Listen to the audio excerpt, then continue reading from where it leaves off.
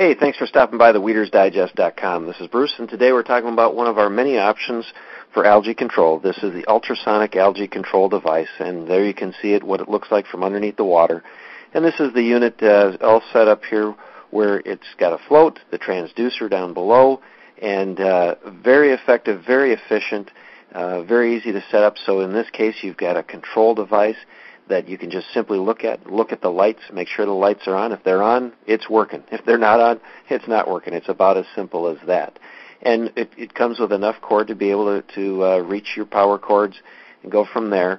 You're able to just simply go out, set it in the water, drive a couple of stakes through the holes in the top, and that allows it that with changing water conditions, you would be able to have the transducer pointed in the right direction.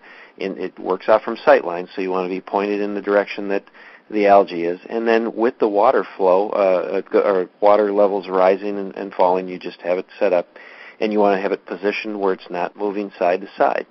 And so with that, the transducer will just do the work for you. There's no sound, there's no activity, no motion, but it's constantly killing the cell walls of the algae that's attempting to form. We also have a rock that you can have it for a float, rather, so it looks even nicer out there.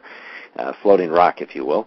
And then it's really set up to be able to handle up to a 300-foot range. That's our SS500. And with the SS500, it'll cover up to 3 acres. We can use multiple units to cover more area, or if you're in a position where you've got, say, a small, maybe a quarter-acre backyard pond, ornamental pond, we can certainly use one of our smaller units as well. So give us a call, and let's talk about it. That's weedersdigest.com. Thank you.